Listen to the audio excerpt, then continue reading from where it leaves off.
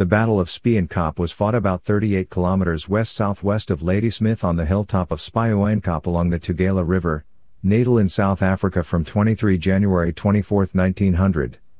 It was fought between the South African Republic and the Orange Free State on the one hand and British forces during the Second Boer War during the campaign to relieve Ladysmith and resulted in a British defeat.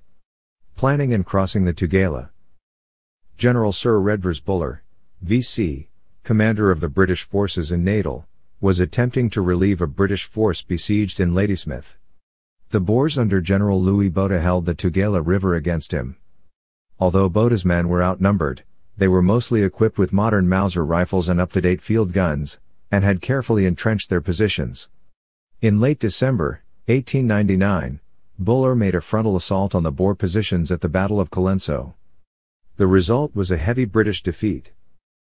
Over the next few weeks, Buller received further reinforcements, and also acquired sufficient carts and transport to operate away from the railway line which was his main supply line. Buller devised a new plan of attack to relieve Ladysmith. His army was to launch a two-pronged offensive designed to cross the Tugela River at 2 points and create a bridgehead. They would then attack the defensive line that blocked Buller's advance to Ladysmith. The area was only 20 miles from Ladysmith.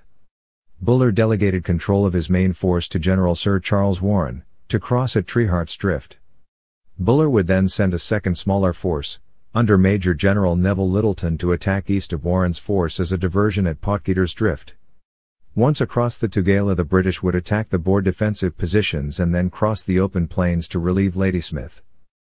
Warren's force numbered 11,000 infantry, 2,200 cavalry, and 36 field guns. On the 11th they marched westward to cross the Little Tugela and take up position in front of Potgieter's Ferry. However, their march was easily visible to the Boers, and so slow that by the time they arrived at the Tugela, the Boers had entrenched a new position covering it. On the 18th British mounted troops under the Earl of Dundonald enterprisingly reached the extreme Boer right flank, from where there was little to stop them riding to Ladysmith, but Warren recalled them to guard the force's baggage. Once all his force had crossed the river, Warren sent part of an infantry division under Lieutenant General Francis Cleary against the Boer right flank positions on a plateau named Tabanyama. The Boers had once again entrenched a new position on the reverse slopes of the plateau, and Cleary's attack made no progress. Meanwhile the secondary British attack by Littleton at Potgieter's Drift had yet to commence in full. The Kop. Spioenkop, just northeast of Warren's force, was the largest hill in the region, being over 1,400 feet in height. It lay almost exactly at the center of the Boer line. If the British could capture this position and bring artillery to the hill, then they would command the flanks of the surrounding Boer positions. On the night of 23rd of January, Warren sent the larger part of his force under Major General Edward Woodgate to secure Spioenkop. Lieutenant Colonel Alexander Thornycroft was selected to lead the initial assault. The British climbed up the hill at night and in dense mist.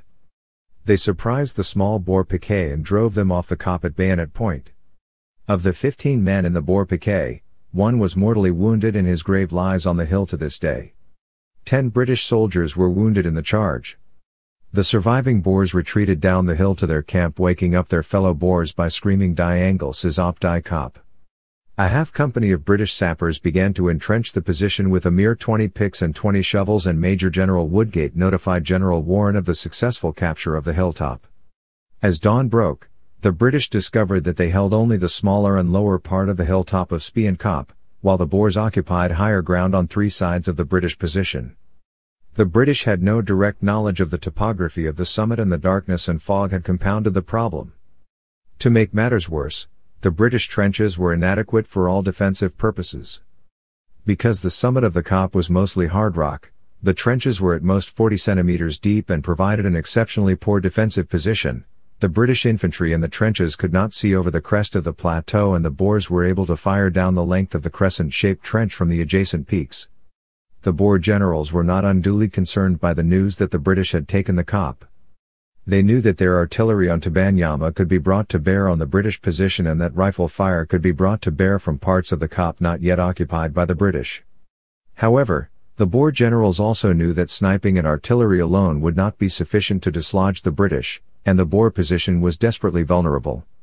If the British immediately established positions on Conical Hill and Aloe Knoll, they could bring their artillery to bear on Tabanyama, threatening the key Boer positions there. More importantly, there was a risk that the British would storm Twin Peaks to the eastern end of Spioenkop. If Twin Peaks fell, the British would be able to turn the Boers' left flank and annihilate the main Boer encampment. The Boer generals realized that Spioenkop would have to be stormed quickly if disaster were to be averted. The Boers began to bombard the British position, dropping shells from the adjacent plateau of Tabanyama at a rate of 10 rounds per minute. Meanwhile, Commandant Hendrik Prinsloo of the Carolina Commando captured Aloe Knoll and Conical Hill with some 88 men, while around 300 burghers, mainly of the Pretoria Commando, climbed the Kop to launch a frontal assault on the British position.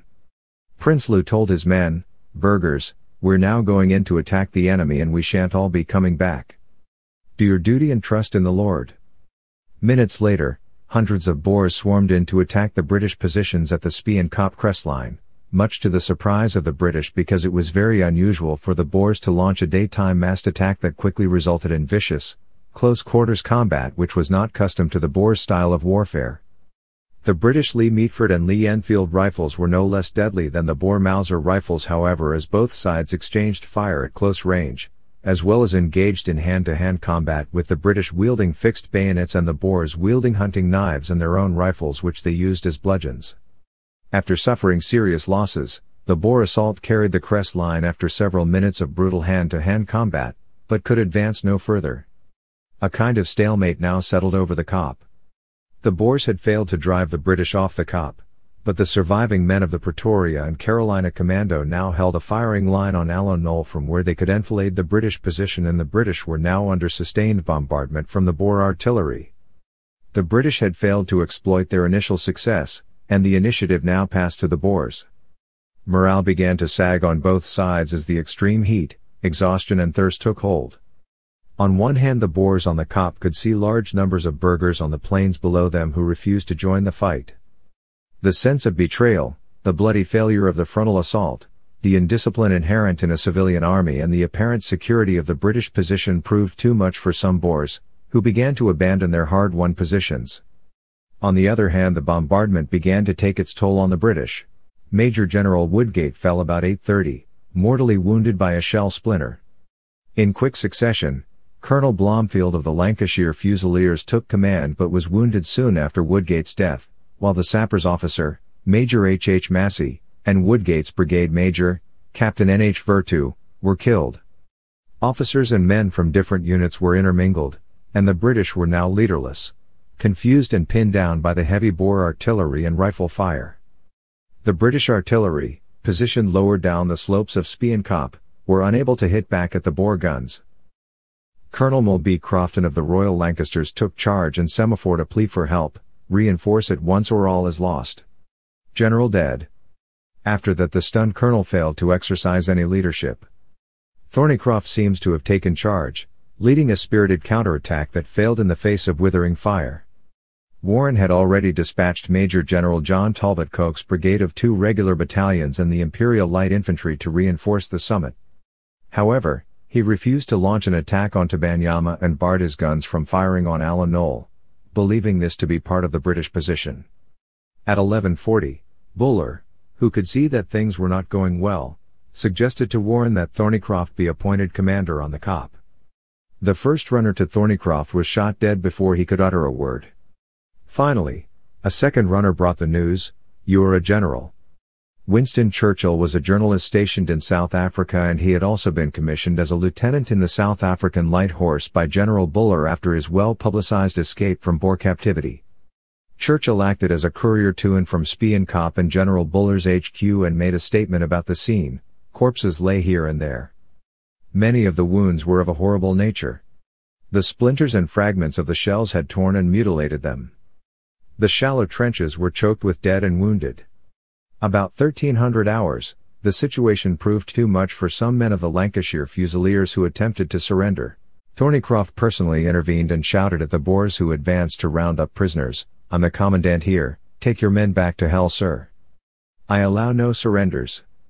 Luckily for Thornycroft, the first of the British reinforcements arrived at this moment. A vicious point-blank firefight ensued, but the British line had been saved. At 14:30, Thornycroft sent Warren a plea for reinforcements and water. Meanwhile, Coke never reached the summit. He saw Thornycroft's message for help but then did nothing to assure the lieutenant colonel of his nearby presence or support. The Middlesex Regiment and the Imperial Light Infantry, under Colonel Hill, who was senior to Thornycroft in the army list and who also believed he was overall commander on the Kop, held the British right for 2.5 hours until a second crisis occurred when they too began to give way. The Cameronians arrived at this point, and drove the Boers back with a bayonet charge. The fighting on the British right now became a stalemate.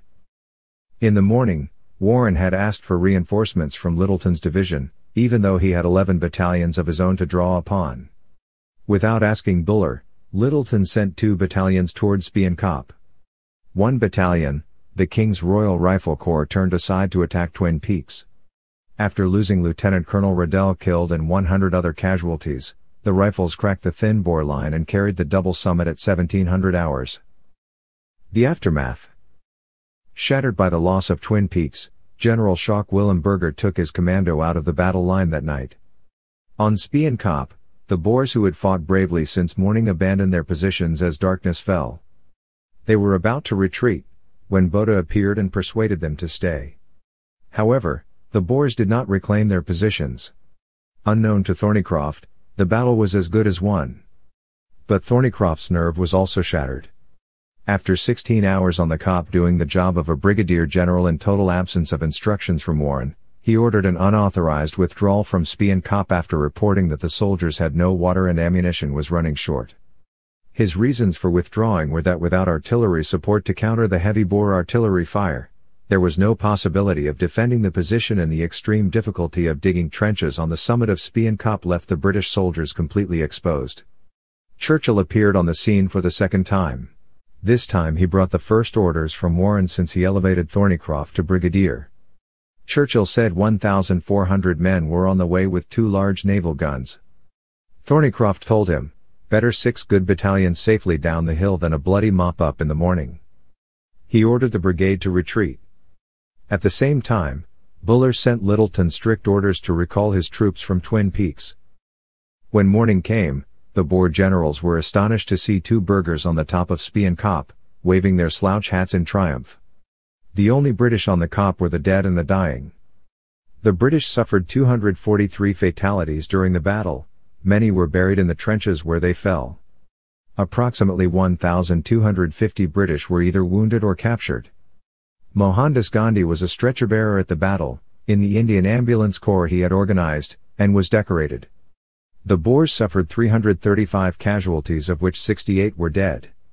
Commandant Prinsloo's commando lost 55 killed and wounded out of 88 men. The British retreated back over the Tugela, but the Boers were too weak to follow up their success. Buller managed to rally his troops. Ladysmith would be relieved by the British 4 weeks later.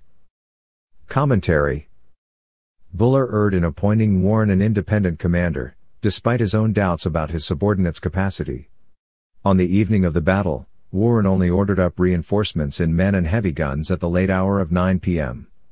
Medical assistance, water and ammunition were also tardy in arriving. Still, perhaps it was not Warren's failure to remedy these deficiencies that proved his worst error. It was his failure to tell Thornycroft of his plans to do so. Astonishing as it may seem, he had sent no direct instructions to Thornycroft since the heliogram appointing him a general at midday. He had left it to Coke to reassure Thornycroft, although Warren had never actually told Coke that he had put Thornycroft in charge. Then, to compound all these blunders, at 9 p.m. Warren had ordered Coke to return to the HQ for consultation, leaving Thornycroft alone among the horrors on the summit.